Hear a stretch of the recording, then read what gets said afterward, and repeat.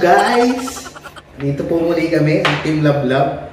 Pero wala si Lablab, ako lang. As you can see, matagal-tagal na tayo hindi nakakagala mga guys kasi pandemic eh. Balik sa ECQ, ang NCR, Cavite, Bulacan, other places. Ngayon naman, MECQ. O yung vlog namin, the food trip and travel. Naghahan kami ng mga magagandang restaurant. Di namin magawa sa ngayon. Kung mapapansin nyo, puro kami luto, gano'n. Pero still, ano pa rin, about food pa rin tayo. Gagawin natin, JAPCHE. Yan. JAPCHE? JAPCHE? JAPCHE. Ganito yung tsura nun, JAPCHE, sa Korean. Korean noodles, kung sawa na kayo sa pancit canton. Pancit canton. Daming props. Pancit bihon. Yan. Ikiring kimcho. And siyempre, gusto natin lakmi. Yan. Lakmi. Kung sawa na kayo sa mga yan, manood kayo ngayon. Papakita namin sa inyo kung paano pagluto ng JAPCHE. So, yung mga recipe, itong noodles kakaiba. Mabibili nyo to sa Korean store and sa mga selected supermarket. Makapal siya na medyo dark. Then, carrots, red bell pepper, pwede rin green kung gusto nyo maging colorful yung inyong pansit. Chop, fried egg. Ito pwede nyo lagyan nyo na ng salt and pepper para mas malasa. The usual, onion and garlic. And beef. Pwede ito pang sanggipsal na beef. Guys, pwede rin pork kung gusto nyo. Much better kung marinated na siya para mas malasa. Ito, beef to. For info. Mayaman kami ngayon guys. Beef to eh. And sesame oil. Mayaman din kami ngayon. Sesame oil. Makikita yung price nito kasi yun, medyo may kamahalan siya. Mamasitas, oyster sauce, oyster sauce, oyster sauce, pepper, and sesame seed na nagamit na namin dati. Yeah. Ang totoong recipe nito guys, alam niyo naman ang Korean maraming spices yan eh. So yung original recipe niya, meron siyang mga mushroom, black fungus, ito yung tsura ng black fungus, and mushroom. Yan. So, included yun mga yun sa recipe na to. But since ayaw ng family namin, since mga Pinoy kami, unusual sa panlasa nila yung mga black fungus, ganyan, hindi namin to lalagyan. So, for preferred ingredients lang ito. So, yun guys. Pero kasama yung mga nabanggit ko para mas maging authentic yung lasa niya. Yun guys, ito yung mga mga recipe. And lutuin na natin. Maraming ito.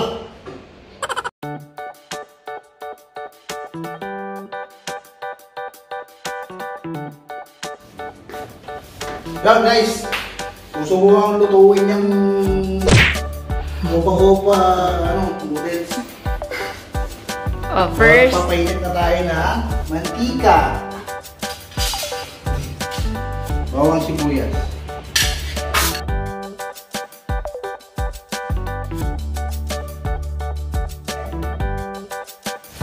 Next is beef.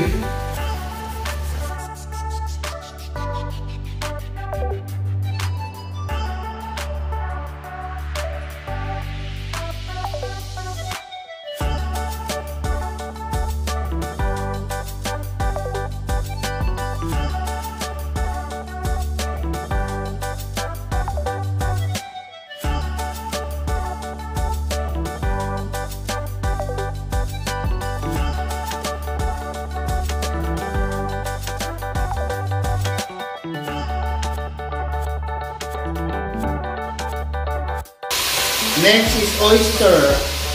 Mamachita. Wala pa to guys. kulang pa nga. Kulang pa to. Huwag nga dun sa bodega. Bodega, hindi pantry. Mga tayong supplies dyan. Pang zombie apocalypse.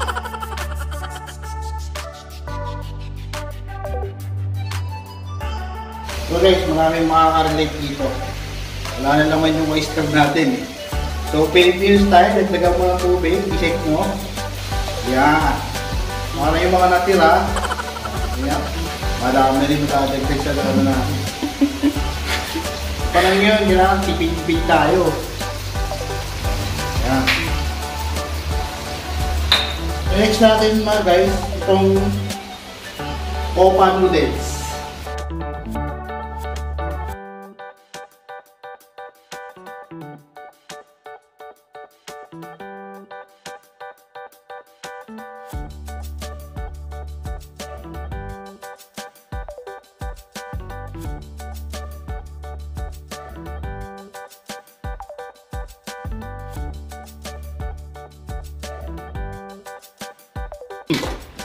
So, haluin lang natin ng mabuti para mag ano yung sauce niya, maging even yung distribution ng sauce sa noodles.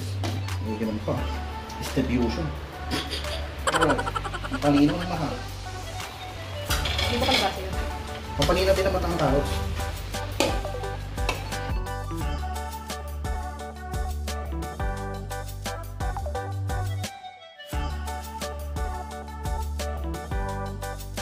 Okay, dadagdagan natin siya ng ano, para hindi siya dumikit sa kasirola natin na nangyayari na ngayon. Lagyan natin sa ating baso may natubig. Ginagawa mo!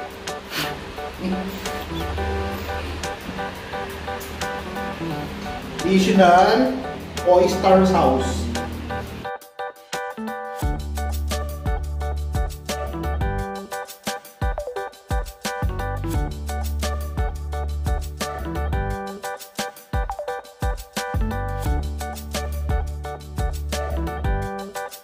Guys, nakalimutan kong gamitin itong sesame oil pang-gisa.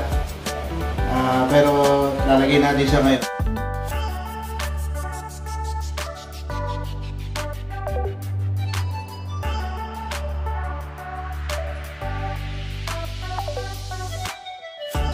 Meanwhile,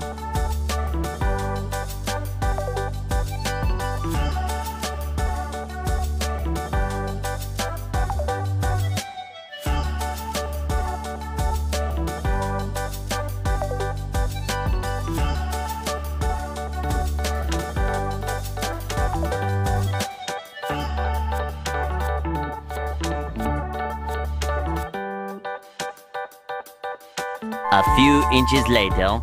So, yun guys, balik na ako. Yung makita nyo kanina, binidyohan ko yung farm namin. Kuha ako nito. Isa sa ingredients pala nito is yung onion leaves. Yan. Ang maganda din guys kung meron kang mga tanim-tanim sa bakuran is yung mga ganyang nakalimutan mong bumili sa palengke, kuha ka lang doon. Diba? Eh, sa panahon ngayon ng pandemic, marami nang gumagawa yan. Mga nagiging certified plantitos and plantitas. So, balik tayo sa ating luluto natin guys.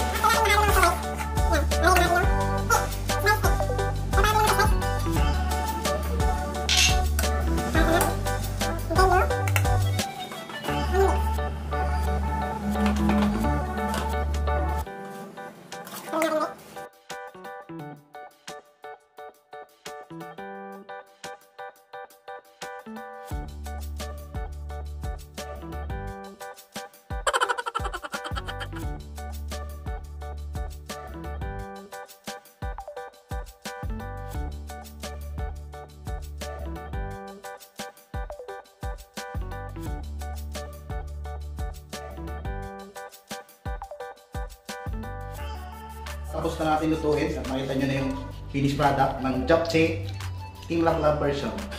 So, titikman natin siya.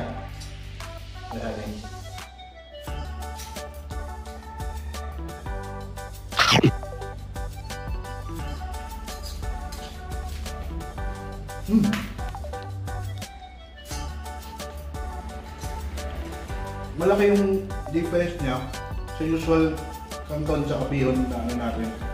Depende doon sa sesame oil niya and yung mismong texture ng pancit niya, kakaiba. Ayan, mabilis itong busog dito. So, kahit naman sabihin kong masarap, hindi nyo rin itong malalasahan kung hindi nyo lulutuin. Pero guys, masarap siya. Hindi ito yung first time na natikman ko to. Unang nagluto nito si Lablab. So sa'yo nagbibigay ng instruction sa akin kanina. Habang the entire video, sa'yo nagtuturo pa paano siya lutuin. Pwede rin siguro to ng konting parang peanuts kung gusto nyo. Yung peanuts na additional toppings lang. So yun guys, thank you for watching and see you na lang sa next video. Pasensya na, hindi tayo makagala pa sa ngayon eh.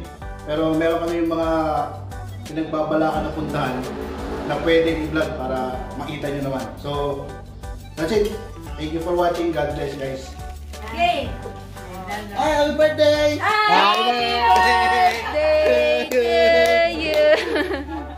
Happy birthday to you! Happy birthday! Ikaw yan. Baliktad pala. Dapat pala sa Happy birthday! Padibag na natin. Ay, ikaw na. Yun na. Nay, pintat mo na. Ilayin mo to. Ilayin mo to. Ilayin mo yan. Ilayin, pataas. Pataas. Kasabog. Ganun pala. Ito.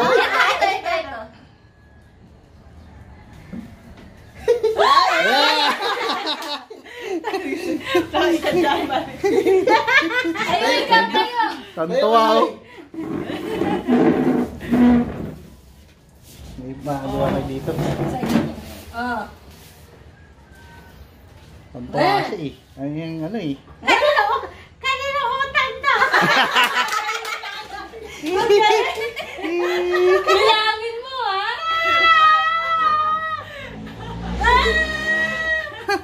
Kanina utang to. Ang dahil yung daan niya. Isang daan. Huwag magtiis ang daan.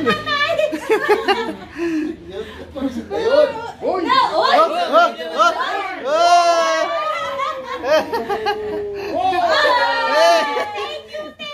Thank you. Paano mo muna kung kanino yan? Kanino galing?